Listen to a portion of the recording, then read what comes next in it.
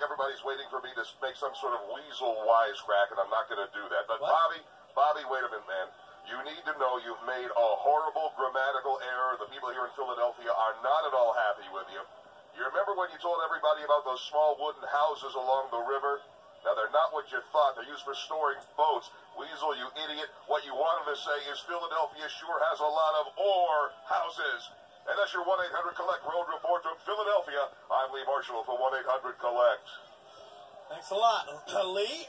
And here we go. Back to some more action.